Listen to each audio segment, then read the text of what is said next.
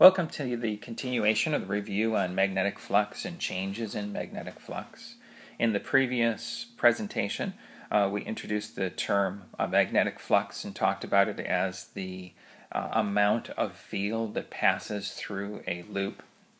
We said that if you change that magnetic flux through the loop responds electrically by producing a voltage in the loop, and if the loop is a closed loop, current will begin to flow because of that, and we call that an induced current. And that's how far we got in the introduction. But now what we're interested in is we'd like to know the direction for that current flow.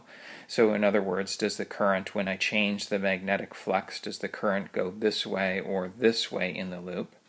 Another way to answer that same question would be is if I took out a section of the loop so that it was no longer conducting, and I replaced this, let's say a terminal of a battery here and a terminal of a battery here, and I created an electric potential between those two portions right there, the question would be which would be the positive terminal and which is the negative terminal. These are the same questions. If this was a positive terminal, for instance, we say by convention that the current would be flowing out in this direction, and I would know my direction for my current.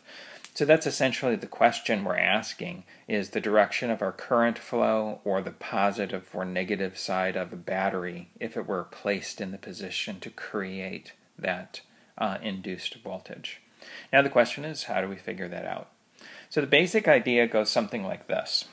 And this seems like a very strange way to describe a loop, the wants of a loop, but we're going to use it in the traditional way of saying that the loop wants no change in flux.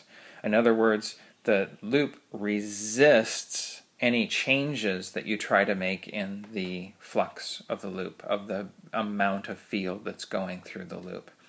So the idea would be something like this. If in this first example we tried to increase the amount of field that was going through the loop, that would look a little something like this. Let's say we were adding more field lines. So these would be new field lines that would be coming out in this direction. If I tried to add new field lines through the loop would respond by creating its own magnetic field going in the opposite direction. So it would want to generate magnetic field lines going this way. So this would be the magnetic field that the loop, I'll put a little L there, that the loop would produce to get rid of any change that was happening. So an increase to the right would create basically the loop wants to create a magnetic field going in the direction shown. So now we ask the question is which current would do that? The way we answer that is this, is we use our right-hand rule for current carrying wires and say that based on that rule, if you were to grab, we sometimes call that the grab rule, if you were to grab a current carrying wire with your thumb in the direction of the current, then the field lines would wrap in the direction of your fingers. Now you can kind of see the way I have drawn this here is if my current is in the direction of my thumb, I, and my fingers wrap around in the direction of the field that is created by that current, you can kind of see here that this would create the desired magnetic field. This kind of magnetic field that is induced to counteract the change that we had before. And that's how we get our direction for our current, or our induced current in this example. Now that change in the magnetic flux that goes through the loop could have been caused because in this case we added more field going to the right, but we could have changed the area of the loop or changed the angle that the loop makes. Any of the changes that we could make that could induce a voltage would basically, what we want to do is the loop wants to counteract whatever that change is, and that's going to give you the direction for your current flow or your direction for your induced voltage. So just to give you another example, in this case like right here, let's say in this case we wanted to do is the field lines started disappearing in this loop. So somehow basically these the field lines, the field started weakening inside the loop.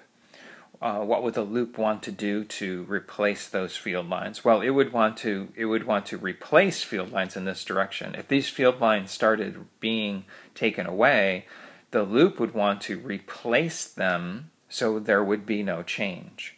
And if we wanted to find out now what direction a current in the loop would take, you can kind of see here on the grab rule. If I happen to grab in the direction with my thumb in this direction in the loop, my fingers would wrap inside and come out in the direction of this replacement field, this field caused by my loop. And that would in fact it would counteract the loss of field that's in there, and now I would have the direction of my current, something like this. The direction of the current, if we were to replace portion of this, let's say cut this so that there was no, it couldn't conduct across here, and then put the two terminals of the battery, something like this, to generate our EMF, we would say the positive terminal was in this direction and the negative terminal was on this side over here. And that's essentially the way that you find the direction for the induced current or the positive or negative side of the induced voltage based on changes in magnetic flux. Thanks for joining me for the tutorial.